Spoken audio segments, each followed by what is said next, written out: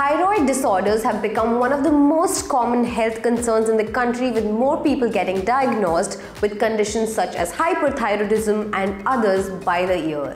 Some of the most common symptoms are weight gain or inability to lose in spite of exercise, feeling cold, fatigue, dry skin, and puffy face, among others. Hi guys, today in Follow the Fives, let's talk about 5 home stretches to keep your thyroid healthy. The first exercise is child's pose. How to do this stretch? Start on all fours and then move back so that you sit your bottom onto your heels. Keep your hands outstretched in front of you and sink into the position, feeling a stretch through your lower back and underarms. Hold for 1 inhale and 1 exhale and then return to all fours. Repeat 5 times.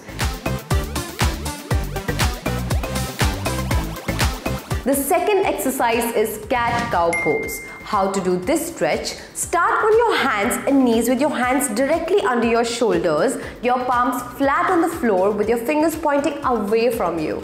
Keep your knees under your hips. Take a deep breath and drop your belly towards the floor while arching your back downward and tilting your head slightly upward.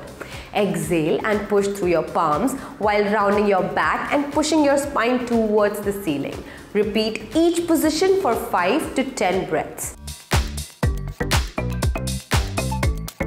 Coming on to the next stretch, Cobra pose. On a firm surface, lying on your tummy, prop up onto your hands or elbows if this is too hard for you. Keep your pelvis on the floor and relax your legs. Hold for 1 inhale and 1 exhale and then return to your tummy. Push up again and repeat 5 to 10 times.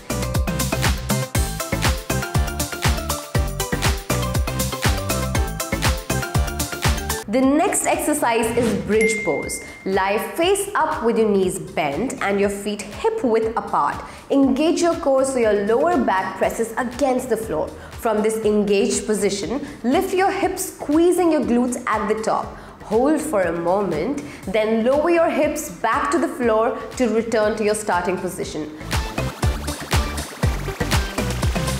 The last exercise is corpse pose. Lie on your back with your knees bent or legs extended. Keep your head centered, not allowing it to fall either side. Extend your arms to the sides and relax. Concentrate on your breathing and relax.